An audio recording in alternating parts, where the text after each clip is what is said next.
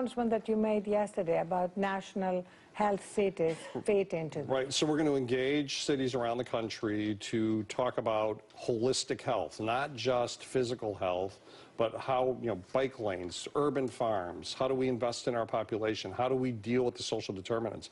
I would argue that for a company like ours to invest in social determinants of its employees and of our members is a better investment than waiting for them to show up in the healthcare system and paying big dollars. When you made the announcement about minimum wage, you heard from CEOs all over the country. We did. What has happened since that time? We have a microsite. We have people talking to us all the time about how they can do it. It's not the same for every company. Every company has a different set of demographics. They need to think about it and the relative expense of how they do it.